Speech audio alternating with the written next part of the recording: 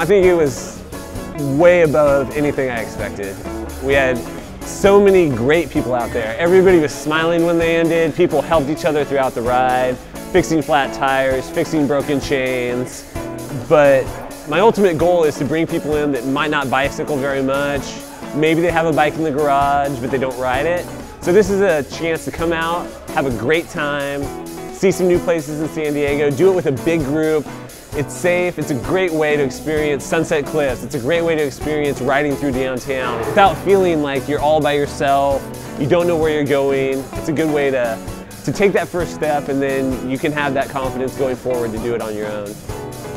I think for me, one thing that was exciting was the diversity of the riders. I think when people think of bicyclists, they often think of people in full spandex on high-performance bikes, which is awesome. We're into those people that are into riding 80 miles, you know, before breakfast, and they had their coffee after that. But we also wanted to appeal to a lot of riders, so it was cool to see a wide range of physical fitness styles, a wide range of bicycle styles, all sorts of people out riding and having a good time and enjoying the event.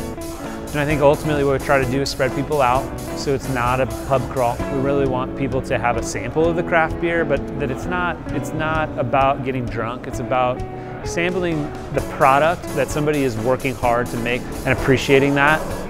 San Diego is well known for its craft beer scene. The other thing we're well known for is our climate. We have people that want to ride bikes, but we have been lagging in getting the infrastructure and getting the laws and the protections for people who want to ride bikes to be able to do that safely.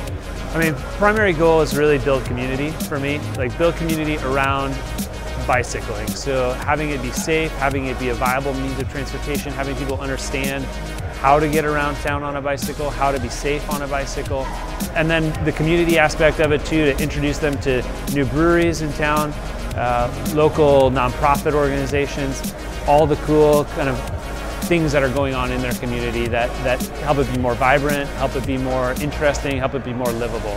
I believe actually the total turnout was 1,000 people because 700 people bought tickets, and random people who saw the group riding just joined in because they wanted to be a part of it. So it exceeded any of our expectations. The dollars that we're donating is best served by going to BikeSD, who is going to leverage those dollars into making long-term decisions on a rational basis for economics, for health, for safety, for everyone in our entire region.